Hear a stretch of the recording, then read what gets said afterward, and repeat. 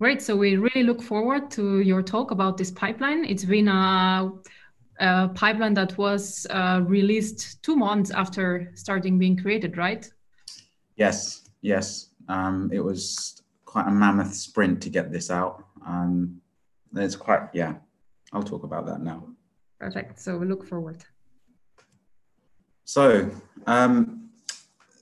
this pipeline was, the work really started on this towards the end of March when COVID was becoming a bit of a pest in the UK and around Europe mainly. And NF Core, the people in NF Core decided that they wanted to help contribute pipelines to analyze COVID data. And if I must say so myself, I don't think there's a better place to put these pipelines, because you can imagine people trying to run these pipelines all across the world and would like to run it in a reproducible, standardized manner.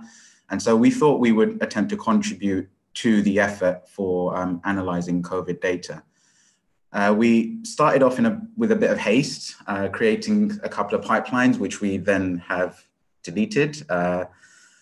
The main reason for that was that we didn't really have any domain experts, domain knowledge, and it's very difficult to develop pipelines like this without having people who know what they're doing. And most NF Core pipelines already have this, if not all of them. Otherwise, the pipeline just doesn't work. So luckily, Michael Huer at the time put us in touch with Sarai, Miguel, and Sarah from Busk in Spain. And they had already written a couple of Nextflow pipelines to do this. They are, I believe, part of a surveillance unit in Spain, looking at outbreaks and other things in Spain. So we decided that we would port their pipelines. Luckily, they already had a couple of pipelines to do this. One was for assembly, the other one was for variant calling. And so we decided after a very quick chat, they were up for it and they said, yes, let's do this. And so we got together and started developing this pipeline on the 30th of March. So the pipeline was, to summarize, a pipeline was being developed to do de novo assembly on viral sequences and also to call variants or look for mutations in the virus. And it was developed specifically for Illumina sequencing data. So this could be data coming from real clinical samples, directly from clinical samples, or it could be based on enrichment protocols like the Arctic protocol. So after 2 months of madness, we finally released the first version of this. We ported both of their pipelines into a single pipeline. And we then ended up with 3 variant calling routes. So we've got 3 variant callers. We're using VARSCAN, IVAR, and BCF tools. And we're also using 4 different assembly algorithms. So we're using Spades, Metaspades, Unicycler, and Minia. And so this just gives the user more flexibility in terms of calling variants and doing assembly. As some of you may already know, you get quite differing results depending on which algorithm you choose. And so we decided to give the user the options. And to the right there are the people that were involved in the first release. And so thank you all for contributing and getting involved and helping out. There are also a number of other things we added to the pipeline which are more generically applicable, like SRA, ENA, and GEO type download. So as you know, if you use a Nextflow pipeline, there's a from SRA method that allows you to do this, but there are a couple of limitations that we found that warranted maybe writing a custom script. So this took a while. Jose was involved in this, and we wrote a custom script which actually works really well now, and we can do MD5 sum checks and other stuff within the pipeline, downloading this data. So the pipeline can be used directly with SRA, ENA, and GEO IDs as well. So you don't have to download it beforehand. There was a variant graph generation process added in, and this came from help, I guess, from Eric and Michael to add this in. It's apparently quite a big thing at the moment. We also use this pipeline to, so on NF Core, what we're trying to do is not only test the pipelines on small data, but also on large data, as Alex just mentioned in the previous talk. And this pipeline really was the first one where we stress tested our AWS GitHub Actions and stuff on real full-size data. And so Gisela and I got involved and done quite a lot of work to get things working for that, which was really cool. And the pipeline was also written in a very flexible way. So there are extensive options in the pipeline. You can literally run one process within that pipeline if you use all of the correct skip values. So we tried to make it as flexible as possible. And another thing that I think are really proud of, well, I am, is that we added a lot of custom metrics into the multi-QC report, and Alex helped with this a lot before the last multi-QC release to add in modules we could use for this pipeline. And so if I take you to the report here in the browser, you can see it's quite an extensive multi-QC report. And we're able to then add in some metrics that are just relevant to give you a good enough summary of the pipeline results at the top of the report. For example, this was quite tricky, but in the end, the way that I decided to implement it was to run multi-QC once, let multi-QC do all the heavy lifting and parsing of all of the information we needed, and then write a separate script that parsed the files that multi-QC dumped, the YAML files, and then run multi-QC again to inject this back into the report. So it was really interesting, really cool. But again, this also can be something that can be used for other pipelines as well. So you may not want 1,000 metrics being thrown at you. You may just want a select set of metrics that help you assess how good the quality of the data is. And that's what you can use this for. So if I go back to my presentation.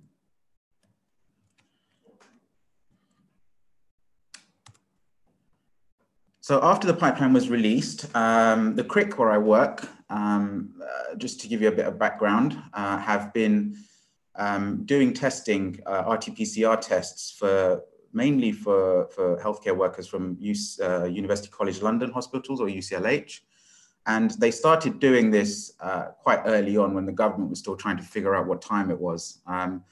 And so this was led mainly by some amazing scientists we have at the CRIC, Charlie Swanton, Sonia Gandhi, Steve Gamblin, Jerome Nicot, who's the head of sequencing at the CRIC. And they decided that they wanted to help with the effort and test healthcare workers. And they set up an entire pipeline within 2 weeks. And given the fact that reagents weren't available at the time, they decided to make them in-house. So they've been doing this now for healthcare workers. They still are, have this pipeline running, but we also now are using it to do weekly staff testing in-house, which is great within the CRIC. And so far we've got 1,000 positive samples from approximately 50,000 tests that they've performed.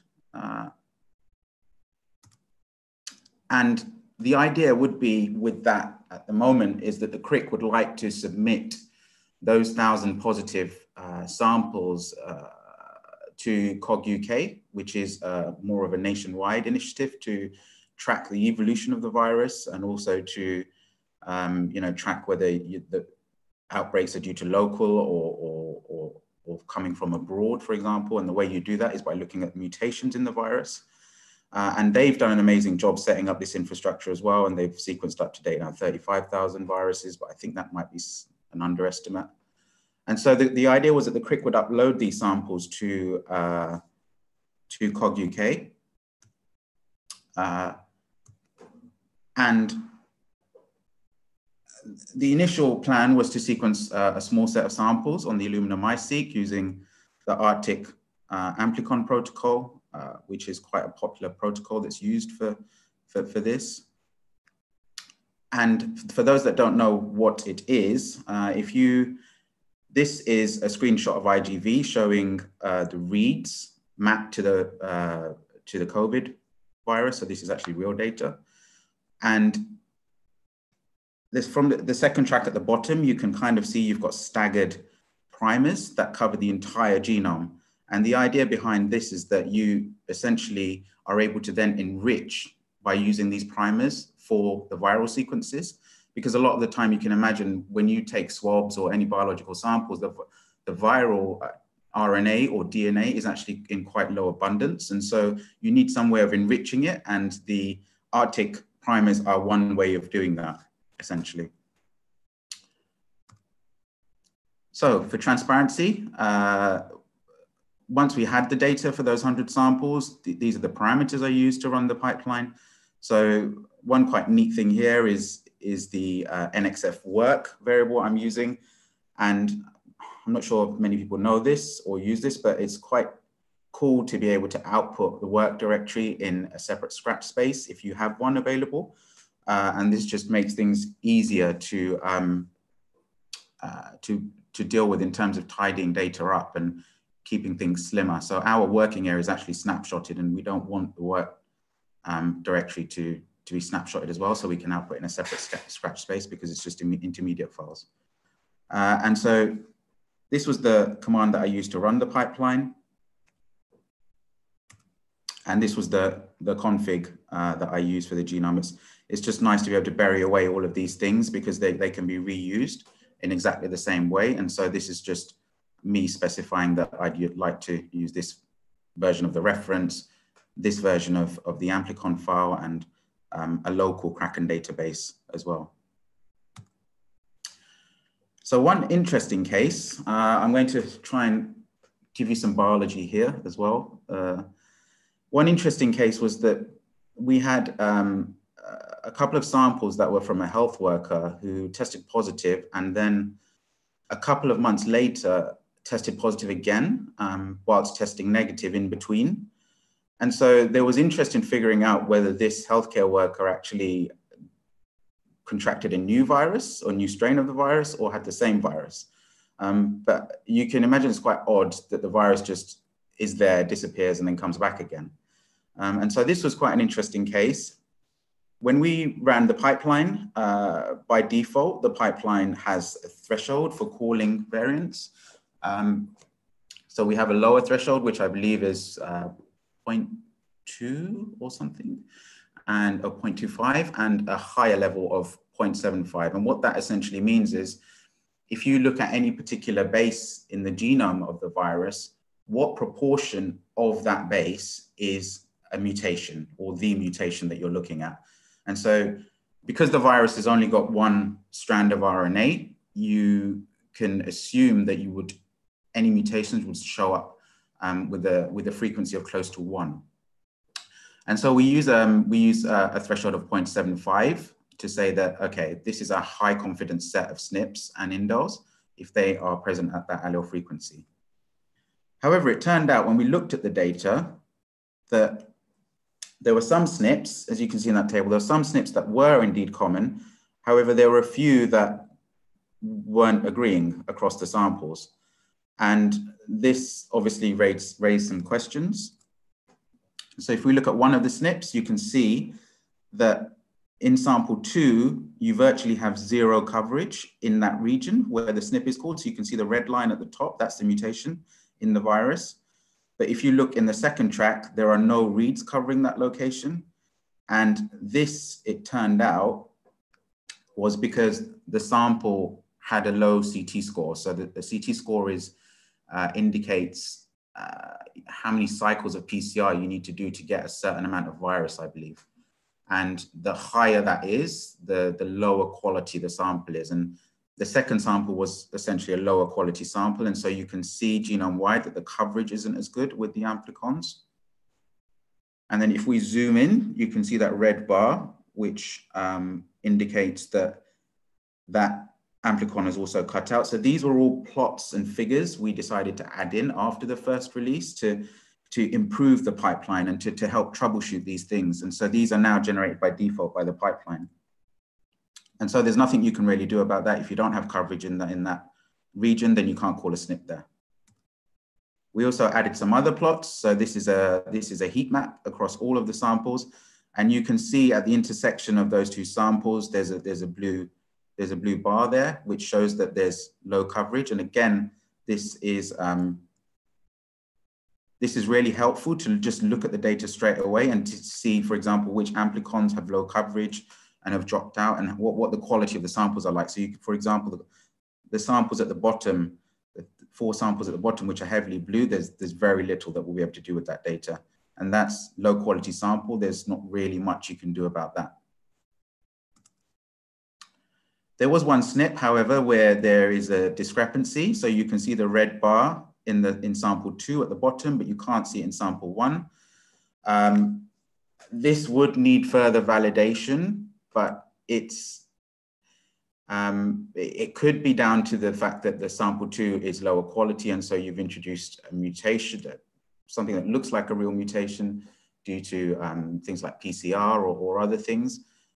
Or it could just be, it could be the fact that the sample was poor. So this needs to be looked into more, but it's definitely interesting. The insertion that was called in one sample and not the other is actually in both samples, it turns out. So you can see now this is, I think, a 9 base pair or a 6 base pair insertion. And it turns out that it's actually in both samples, and this has actually been observed in other samples around the world. And so it appears that this indel is real, but the reason it wasn't called in one of the samples is because if you look at the reads, if you look at what you would say is masked portion of the reads, you can see that they've been soft clipped off. And the reason is because the indel is at the end of the read. And so this now is more of an alignment issue. It's the reason it's there is because if the indel is at the end of the read, there isn't enough flanking bases there to be able to map that indel correctly. And so these get masked and that indel doesn't get called. And so it has a lower allele frequency that doesn't pass the 0.75 threshold that we use. And so then what happens is that it doesn't get detected. And this also, I guess, highlights the importance of actually looking at your indels and SNPs that you get in a genome browser to validate whether they're real or not. And so after all of this work, in collaboration mainly with Jerome from the sequencing facility, Robert, Richard helped a lot from the group with all of the plots, and Angus, my boss, we managed to get another release of viralrecon out with adding all of these plots and also adding functionality to intersect the variants across multiple callers. And so what that allows you to do is see how consistently the variant is called across all 3 callers, so VARSCAN, IVAR, and BCF tools. I also added in a neat little bit there to the pipeline, which I pinched a lot of the code from Phil's work on the RNA-seq pipeline. And the idea behind that would be that ignoring samples that had fewer than a certain amount of mapped reads to the viral genome, because we don't know the quality of the samples coming in, you can create a massive sample sheet, for example, run the pipeline, and then the pipeline just fails because if you have poor quality samples where you don't get any mapping, then the pipeline will just die when it gets to bow tie or something, or downstream when it tries to sort the BAM file. And so to avoid that, we added in this min mapped reads parameter, which looks at the number of reads. So it takes the bow tie flag stat output, looks at the number of reads that you get. And then if it's less than a given threshold, then it just stops running anything downstream on the pipelines. And this just means the pipeline breaks less, given the fact that we expect poor quality samples coming in. So some future plans definitely need some DSL2 implementation here. There are a lot of processes that are reused all over the place, given the fact that we're running 3 assemblers and, 3 variant callers, 4 assemblers. The downstream processes after those steps are pretty much the same. And so it'd be amazing to get a DSL2 implementation. Given the fact that we needed to get this pipeline out as quickly as possible, we didn't really do any resource benchmarking, but it would be nice to do that. We have obviously stress tested the pipeline quite a lot on small, large, medium data sets, and it does work. So it'd be nice to refine this a little bit more. We're also working with Anton and Dimitri from the St. Petersburg State University, who are the main authors of SPADES. And so they're now on our Slack and helping out. and stuff. And they've written a new coronaspades assembler, which is specific to the outbreak. And the reason is because they were finding that the assemblies coming out of spades were broken a lot of the time, or generate too many contigs, and they wanted to refine it within the context of coronaspades. So recently, I think Anton and Sarai managed to get a single continuous contig from an assembly, which is really, really cool for the virus. So yeah, we'll work on that and adding that into the pipeline. Also, some talk with Artem from the Ceratus project, who are trying to scan, mass scan the entire, believe the SRA database to look for unknown coronaviruses and known coronaviruses, and they're interested in using the assembly steps in the pipeline to do this. And so hopefully we'll do some work on that in the future. And yes, thank you all for listening. I'd like to thank the NF Core community for coming together. This is really a good example of where a lot of people that just put their hands up and got involved in the pipeline because they decided it would be important to do this. The Nextflow community, as always, Paolo, Evan, and everyone else there. The CRIC COVID-19 Consortium, COG UK, CRIC ASF, so Jerome and Robert, who really sort of helped delve and look at the data for us to get this second release out and add all of these lovely plots to the pipeline. My group as well, who are just amazing, and we're managing to get through this together. Richard especially, who helped with the plots, and Angus, who's working with me now on uploading all of this data to COG UK. And last but not least, Gisela and Rike, who have done an amazing job with this, the organization of this hackathon. And yeah, I'd just like to say thank you to them as a separate note. Thank you. And thank you very much, Harshil, for the explanation of this pipeline and also for your great job in leading this collaborative effort to develop the pipeline. It was certainly crucial for bringing it to a first release within just 2 months. We do have quite some questions by the audience. Mm-hmm. So some more technical questions from Tan Leviet. What CT value cutoff did you use for including the SARS-CoV-2 samples for sequencing? Good question. So Jerome has actually done a lot of this work. It's amazing what you can do with Excel. I don't have the patience, but he clearly does.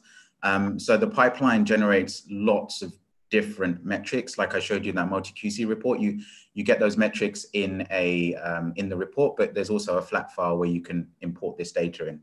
And so he generated loads of plots that correlate CT with mapping, with variants called, and so on.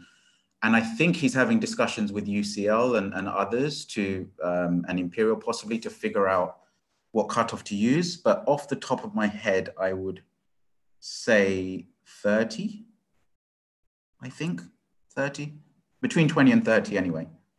Anything that has a higher CT value is pointless sequencing because it's just too poor quality, and so it's a waste of money and time. Okay, perfect. Thanks a lot. And if you'd like to know the exact value, I'm sure. Yeah, we can talk it out in the pipeline. Yeah. Another question by Paul: can the viralrecon pipeline be used for discovering novel virus genomes?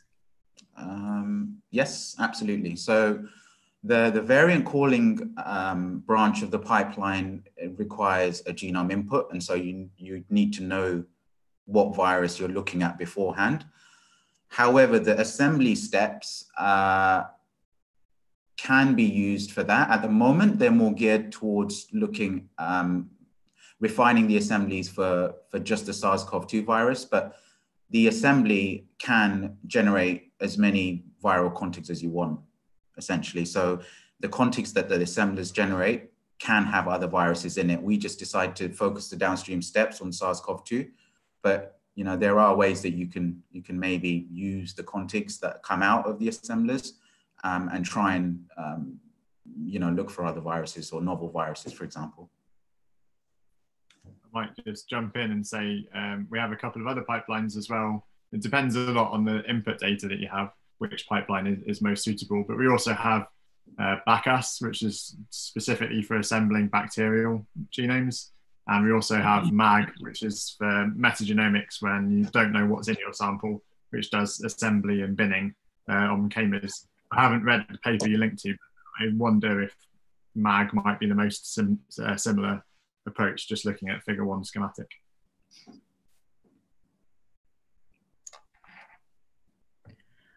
Okay, another question from the audience. So, are there any plans for incorporating Oxford nanopore sequencing into viralrecon?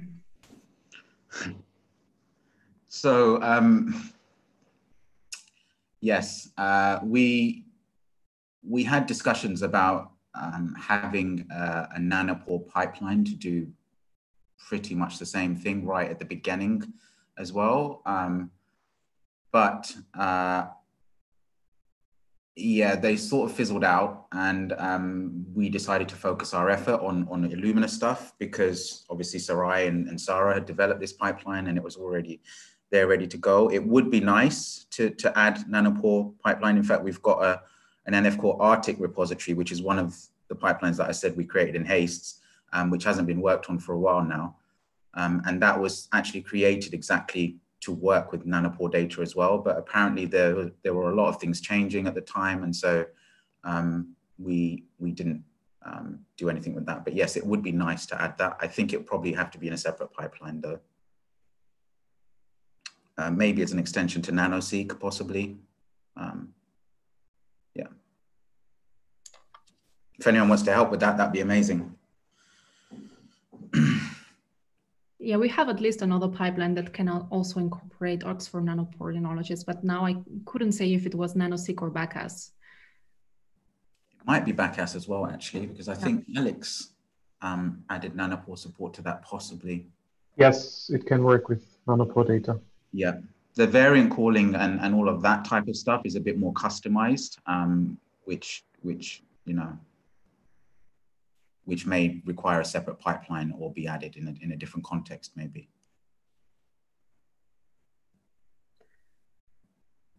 Perfect, thank you very much. So I think also Phil had an additional question. So how come that there were only 1,000 samples submitting to the COG UK strategy, but 36,000 samples were sequenced? Sorry, those figures may have been confusing. So the CRIC has done over 50,000 PCR tests for healthcare workers from UCLH. 1,000 of those had tested positive. And so those are the ones that we would then now follow up and sequence, providing their CT values are good. The 36,000 are the total for COG UK. So that's a separate thing. COG UK have their own initiative to sequence the virus, and that's coming from various universities and the public health agencies in England that's coming together to do this. And so they've in total sequenced 36,000, but I'm pretty sure it's more than that. Yeah.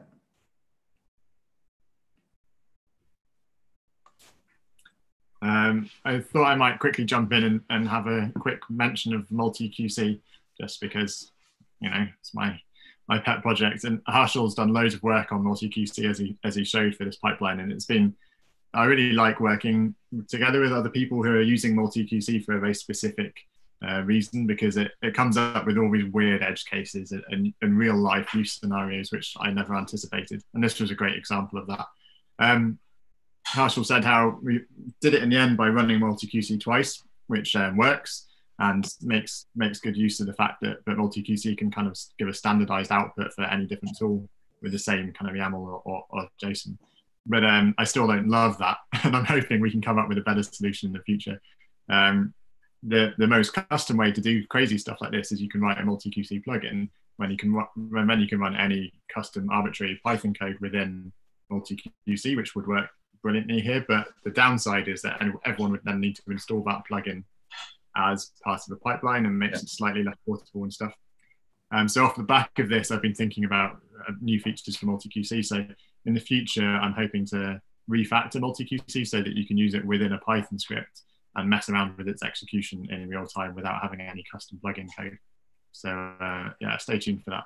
But yeah, it's been really fun working on MultiQC or helping you. It was. I was just really impressed with the way that it works. It just works. And yeah, and thank you for adding all of those little things that I needed to get this report together at the time. It's just, yeah, it's all come together really nicely, I think. Happy to help where I can.